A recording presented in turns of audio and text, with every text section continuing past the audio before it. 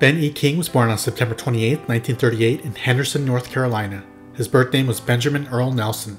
He is known for being a great, soulful singer in the band called the Drifters and for his biggest solo hit, Stand By Me. It's been covered by hundreds of artists, including John Lennon and Muhammad Ali of all people. But nothing compares to the original. He helped write that timeless song. He was inducted into the Rock and Roll Hall of Fame in 1988 as a member of the Drifters. He was only in the band for a year, but he sang the lead on This Magic Moment, Save the Last Dance for Me, and There Goes My Baby. He went solo in 1960 and changed his last name to King. Some of his solo hits included Spanish Harlem and Supernatural Thing.